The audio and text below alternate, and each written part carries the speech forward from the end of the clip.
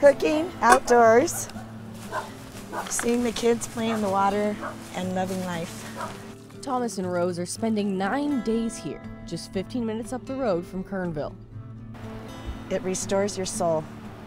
And they've been doing this trip together for 30 years. Meeting friends and family out here, next to the Kern River.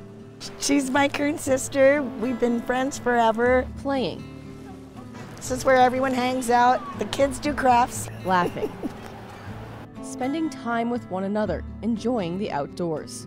This is my daughter who I raised in this river. I'm gonna just scampi this with some onions and garlic. Scampi it right up. But the river isn't full of just good memories for them. It was unfortunate. Only 2 years ago, they lost someone very important to them, to these waters. I really can't say what happened because I didn't see it. But what I understand is that he was just supposed to go down a little bit.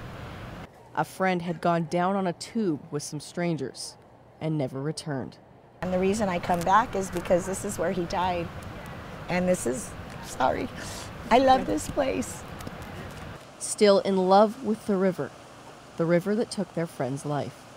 You have to respect it, but it's also one of the most beautiful things in the world. Respect, a word used often to explain the river by those who visit it often. This year, the Kern River has taken 11 lives, but that fact didn't scare this family away. We have somebody here that called and said, "Are you sure we should go? I heard there were drownings and I'm scared." And I said, "No, you shouldn't be afraid. You should come and just respect the river." And it's the choices that people make that make the river dangerous. Lessons they now teach their children.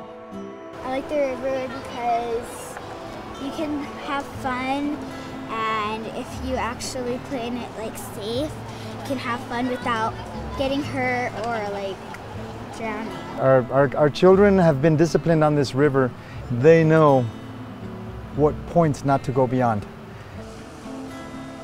And each year they come back, all to enjoy nature and each other's company. It's so beautiful. It's just captivating. I can sit there for hours and just stare at it.